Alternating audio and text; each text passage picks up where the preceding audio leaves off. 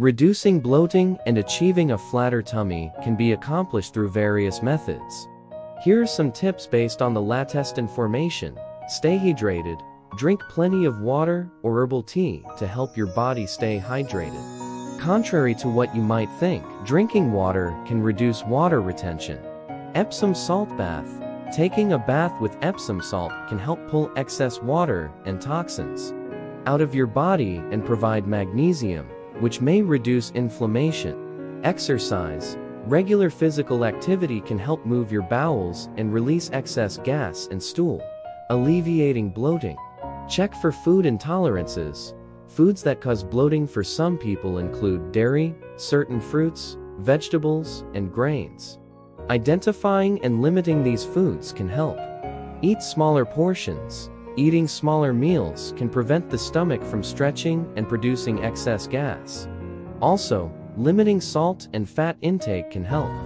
Probiotics. These supplements can help balance the gut microbiome, which might reduce symptoms of bloating. Low FODMAP diet.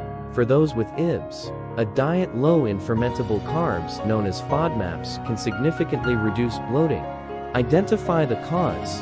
Understanding the root cause of bloating is crucial. Factors like food intolerances, constipation, hormonal changes, and gut microbiome imbalances can contribute to bloating. If you experience frequent or severe bloating, consider seeking medical advice. Limit trigger foods and activities. Certain foods. Some foods, such as certain fruits, vegetables, and grains, can cause bloating. Gradually introduce them into your diet to reduce symptoms. Carbonated drinks and sweeteners. Avoid carbonated drinks and sweeteners, as they may increase bloating risk. Chewing gum and drinking through a straw. These habits can lead to swallowing excess air, contributing to bloating.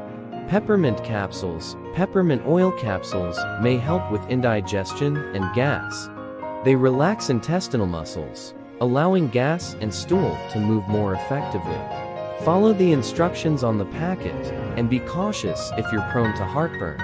Remember, these are general tips, and it's always best to consult with a healthcare professional if you have persistent issues with bloating. They can provide advice tailored to your specific health needs.